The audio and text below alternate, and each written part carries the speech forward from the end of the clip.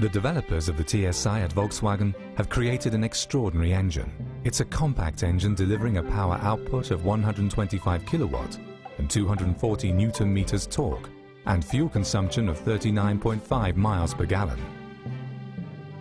The engine design concept is optimized to reach maximum torque at low revs and to deliver it over a wide rev range.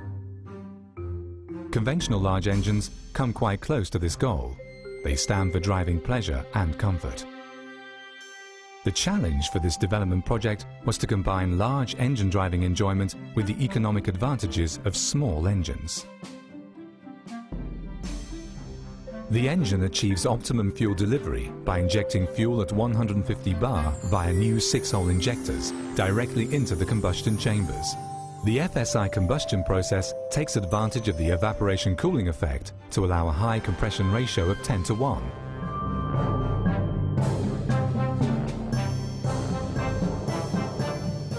Previously, engines with high charge pressures had one limitation.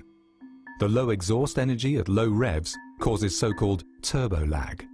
This is where dual charging comes into play. Volkswagen engineers have added a second charging component before the turbocharger, a high-speed, mechanically driven compressor. This effectively eliminates turbo lag. When high torque is demanded in the lower rev range, the compressor runs continuously. Dynamic compressor operation marks the transition to turbocharger operation. The schematic shows the air intake in the engine. Here you see the process at idling speed. If the driver now demands high power via the accelerator, the compressor is activated. An electromagnetic coupling, which is integrated into the coolant pump unit, connects and disconnects the compressor. A high transmission ratio enables the compressor to already deliver a pressure of up to 1.8 bar at idling revs. That means that the engine can, even when just pulling away, already deliver the desired high torque.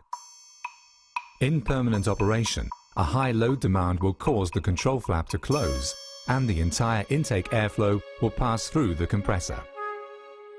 The compressor's high rotor speed has optimized engine responsiveness.